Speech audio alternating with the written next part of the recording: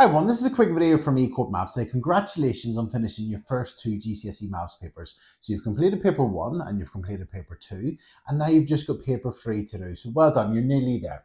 So now you've completed those first two papers, the thing I would say to my students is try not to focus too much on how well you think you may have done on the first paper and the second paper, but to really focus on what's coming up, that third paper, because everything is still to play for. If you've had really good paper 1s and paper 2s, hopefully another really good paper will hopefully mean that you're going to get an absolutely fantastic grade. If you've had papers that have gone so far, so in other words, perhaps the beginning of the test papers maybe went quite well, and then towards the end things were maybe getting a bit more challenging, then everything is still to play for. With a good paper 3, then hopefully you're going to get that top grade. So keep up the hard work, you're almost there, and everything is still to play for. So in terms of helping you prepare for your last GCSE Maths exam, that paper 3, I've had a look at paper 1 and paper 2, and I've had a look and see what topics have appeared, and importantly, what topics haven't appeared yet, or are usually more prominent on the GCSE Maths exams. So I've had a look to see what topics haven't appeared yet, and if I was revising for my GCSE Maths exams, they would be the topics that I would have a look at first. For instance, if Pythagoras hasn't appeared on paper 1 and paper 2, I would definitely revise it before paper 3, just to make sure I was confident on that topic.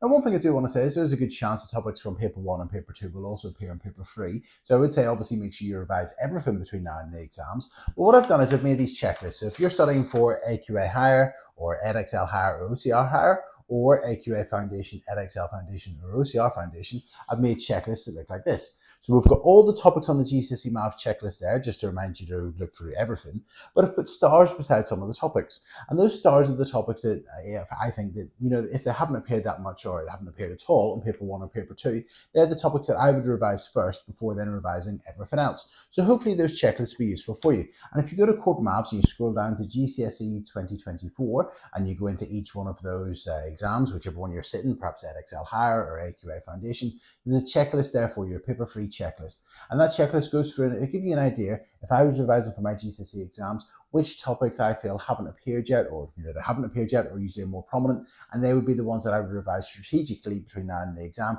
but also go through everything as well, just to make sure you're confident with everything. Also, to help you prepare for that last exam, what I've done is I've created paper 3 preparation papers. And in terms of these preparation papers, I've got a question on every single topic, because as I said, it's very important that you're prepared for everything. But also, whenever you go into that booklet and you go into it, you've got here in green the topics that perhaps haven't appeared yet, or usually more prominent. So they would be the topics that I would maybe do first, and I put little stars for them as you're going through the booklet. You see a star, that's a starred question, so I'd maybe look at those ones first, and then I would go through all the rest of the questions as well. So to help you prepare for that last exam, I've created loads of resources. I've created checklists, there's the preparation papers, and also there's loads of other resources in Corbettmaths that would be helpful for your revision as well. So for instance, if you need to revise Pythagoras' theorem, if you go to the Corbettmaths videos and worksheets section, scroll down to Pythagoras' theorem, there's video tutorials there that'd be really handy at this point to give you a bit of a recap on that topic. There's also the practice questions and answers there as well for you as well. So there's loads and loads of resources in Corbettmaths to help you prepare for that last paper. There's the checklists, there's the preparation papers, there's all the Corbettmaths resources, those 5-a-days, the video tutorials, which will be really useful for you as well, and the practice questions. Another thing I would say is being meticulous with your preparation at this point, because everything is still to play for that last exam. If you put a lot of effort in between now and that last paper, you can get a really good grade. And hopefully, if you've already got a good grade and you've got a good last paper, that's going to ensure you get a top grade. But if perhaps paper 1 or paper 2 didn't go as well as you hoped for, a good paper 3 can then pull up your mark. So everything is definitely to play for. So I'd say be meticulous with your preparation. Look at my checklist, look at the preparation papers, look at the Corbettmaths resources, and also have a look and see if anyone else has made any paper 3 preparation papers, because the more preparation you do for this last paper, the better.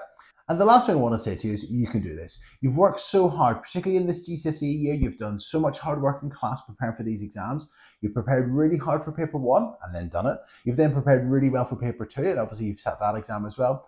A last bit of revision now before this last paper, and it'll definitely pay off.